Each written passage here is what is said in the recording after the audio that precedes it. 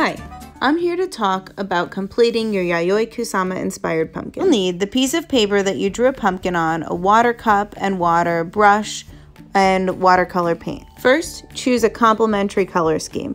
Maybe it's red and green, maybe it's orange and blue, or the third option of yellow and purple. I chose the complementary color scheme of yellow and purple. So I started painting purple and I alternated every other section so that my purple sections could dry before I started on my yellow sections. I thoroughly cleaned my brush and then painted my yellow sections. You should still be able to see the oil pastel coming through with the watercolor paint due to a resist process, which we'll talk more about in class.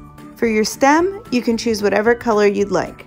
After you finish painting, leave your project somewhere safe and let it dry.